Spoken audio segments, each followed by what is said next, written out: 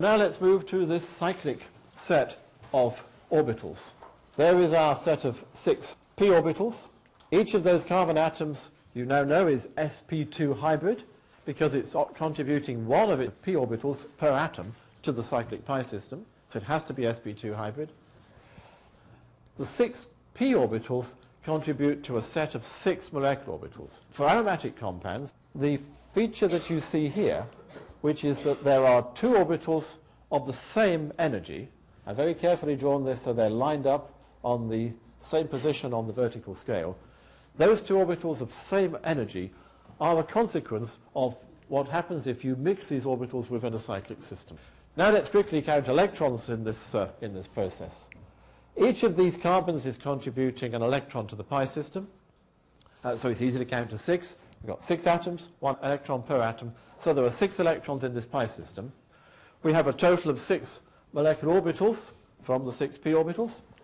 There is that pattern of 6, so the lowest 3 are filled and the highest 3 are empty. So the 3 filled ones are pi bonding orbitals and the 3 empty ones are pi star antibond. So aromatic compounds, they are cyclic pi systems and conjugated, and they're planar, they're flat. This whole concept of conjugation means that these p orbitals are overlapping. For them to overlap, they need to be lined up together. And if they're lined up together, their nodal planes are lined up together. A flat, regular, hexagonal hydrocarbon.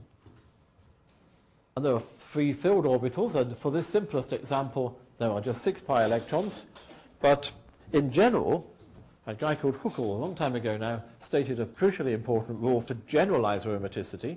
You're not restricted to 6 electrons. This 4n plus 2 rule, which is referred to as Huckel's rule, is a simple way of counting in 4s. The rule is based on the fact that this little n here is a whole number. Think of a number 1. That's the simplest of the integers, the simplest of the whole numbers. 4 times 1 is 4, that's 4n, plus 2 is 6. So the simple classic aromatic systems correspond to 4n plus 2, where n is 1.